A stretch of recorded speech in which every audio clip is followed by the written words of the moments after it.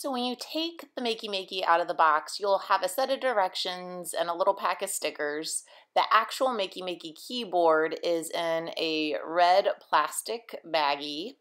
And then you will have 6 connecting wires, a bunch of different alligator clips that like to get nice and tangled. The colors do not matter, they all do the same thing. And then a USB cord that you will use to connect the MaKey-MaKey to the computer.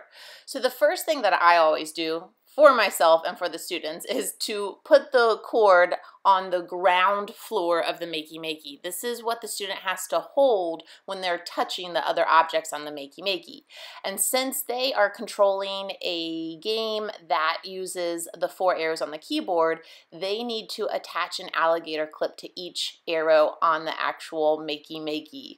I like to think of the MaKey-MaKey keyboard as like a Nintendo controller. That kind of makes it easier for both the kids and adults who are scared of this thing. It's not scary.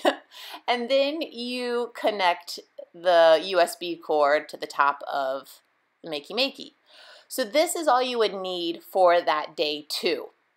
I want to show you what you use the little wires for. If you flip it over, there are these little holes that correspond with letters on the keyboard. I just put it into hole A, and then I can take an alligator clip and attach it to the other end.